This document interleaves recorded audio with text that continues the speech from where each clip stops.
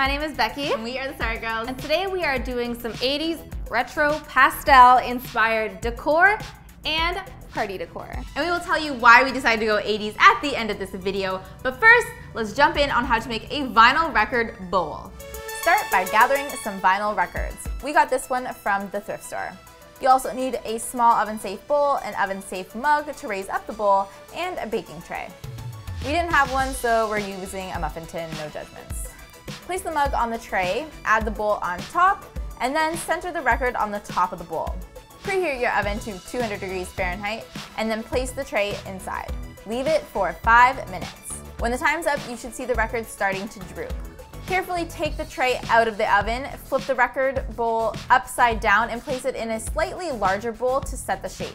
With some oven gloves on, you can gently bend the record to create some nice folds.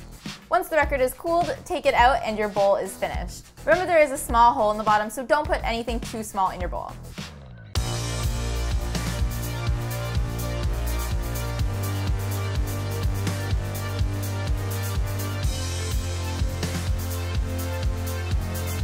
Next up, we're going to show you how to take some of your favorite 80s tech that you can find at the thrift store and turn it into an awesome succulent display.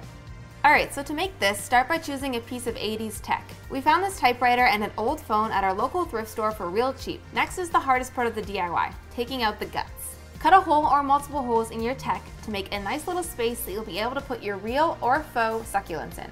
Get out your tools and have at it, but be careful. Next, you'll want to spray paint your piece a color of your choice. Once it's all dry, we took some of the plastic drop cloth and cut a small piece to fit inside of our typewriter. We then simply hot glued it along the inside edge. In comes our succulents of choice, and we carefully repotted them onto our typewriter. You can use a paintbrush to get the soil out of any small nooks and crannies.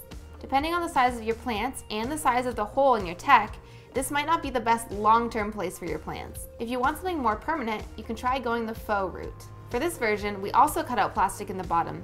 We then filled the insides with sand and stuck in some faux succulents that you can get from a craft store or a dollar store. We had to trim the stems because they were too long, but that's easy to do with some wire cutters. And that's it. Honestly, we love the vibes of this 80s upcycled tech.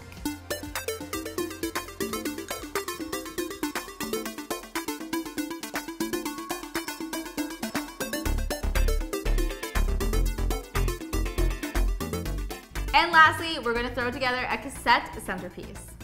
To make this cassette centerpiece, gather a pile of old cassette tapes. We spray painted them with a bunch of 80s colors. We also picked up this pack of amazingly 80 beads from the craft store. In a large vase, pour some of the beads into the bottom, and then stack the cassettes on top of each other in whatever order you'd like to fill the vase.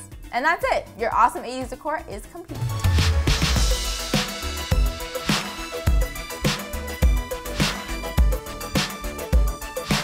Thanks so much for watching this video. I hope you guys enjoyed those DIYs. Now, if you're wondering why we chose to go 80s, that's because the theme of this year's Boobyball is Let's Get Physical 80s, 90s style. now if you don't know what Boobyball is, it's a party thrown by Rethink Breast Cancer all across Canada every year, and it's in support and to raise money and awareness for the breast cancer cause. Yeah, and we went last year. We had so much fun. Honestly, it is such a fun, like, interactive party. And this year we decided to volunteer on the decor committee. So this is totally decor inspired for the Boobyball, and you'll probably see it at the Boobyball, and you also might see some familiar faces. If you would like to come or learn more about the cause in general, click the link below to get tickets. Yeah, thank you guys so much for watching this video. If you like it, make sure you give it a like. And if you love it, make sure you sub it. And we'll see you next time. Bye. Bye.